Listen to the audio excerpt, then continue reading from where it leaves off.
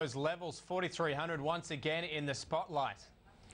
4,300 points. We've seen 8 sessions above that mark now, and that's the longest run that we've seen since August last year. But once again, we have fallen below it. I guess the next test is in the next session, and if the ASX 200 manages to get its head back above 4,300 points, I guess the market will just think that it was a test of that 4,300 point level. But at the moment, we are under it, which is negative for technical traders. We saw the market down by 0.6%, and it was a very quiet day to the start of a shortened week. Only $3.4 billion worth of stock being traded, so not too much going on, but a lot of data to focus on. And of course it was the US jobs which really set the scene for our market today. A disappointing non-farm payrolls number on Friday with 120,000 jobs being created versus an expectation of 205,000.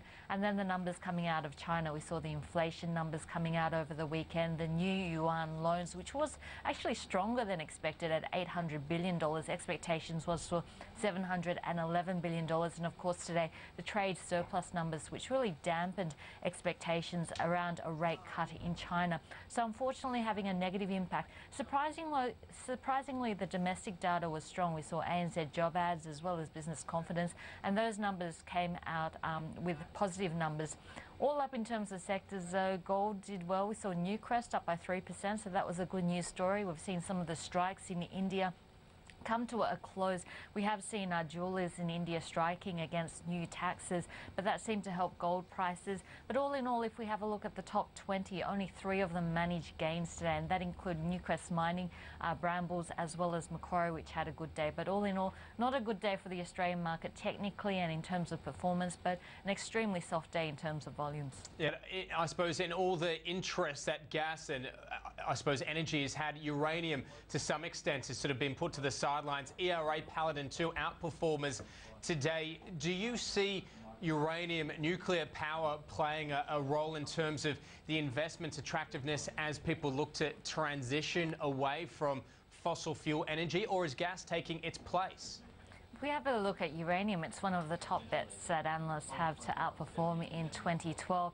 And certainly we saw some good news finally coming through for ERA, where we did see production forecast for ERA being tightened to the upside, now predicting 3,200 tonnes to 3,700 tonnes of uranium. And if we have a look at this Ranger pit, it is due for completion this year. So it's a matter of how much they can get out of this pit until it needs to be filled in. There's about 3,400 tonnes worth of contracts probably for ERA, and of course if they can't get to that amount, what we've seen in the past is that they've had to go onto market to buy in order to fulfill those sales contracts. But really the key for ERA is whether the Ranger 3 pit is now proven to be economical, to see if we do see expansion in that area, because at its current plans and production for its current plans is just a matter of how much they can get out of that current project before it needs to be filled in this year. So I guess the production forecasts are being tightened. Good news for ERA shares today, but in terms of the future, we really want to see that Ranger 3 pit being proven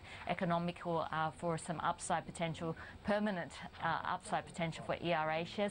But in terms of uranium, there's been plenty of interest from China and India, and that's a good signal for the market. We've seen it in terms of Bannerman resources today. We've seen it in terms of the extract resources in the past. So it does look like uranium should be well supported by demand from China as well as India, and we've certainly seen that over the past few months.